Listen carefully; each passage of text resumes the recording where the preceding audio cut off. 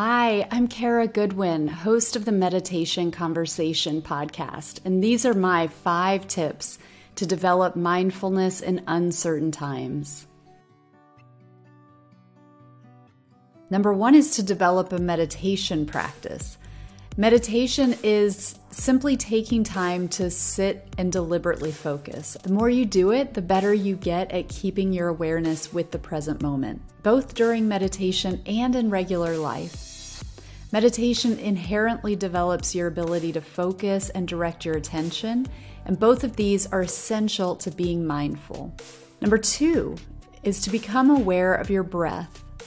Breathe slowly through your nose and bring the breath down deeply into your belly.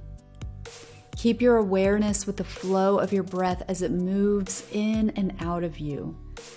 The breath is a really simple and effective way to anchor into the present moment, which is what mindfulness is. It's being aware of the present moment.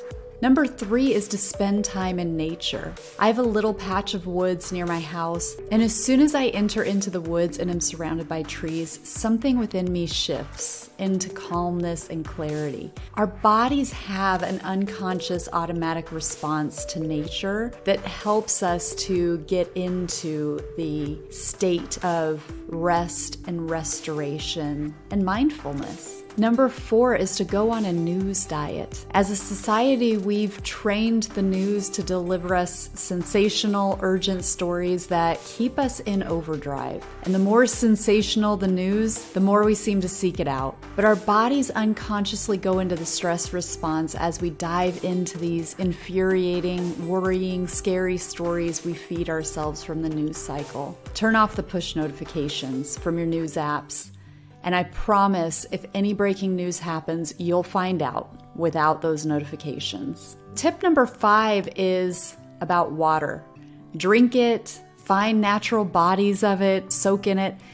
Many people are not well hydrated, and our cells require plenty of water to be able to replicate properly and to cycle off when they've deteriorated. Our bodies, minds, and emotions also respond when we are in water. Let your attention be fully in the moment as you're soaking or floating. And these are my 5 tips to be mindful in uncertain times.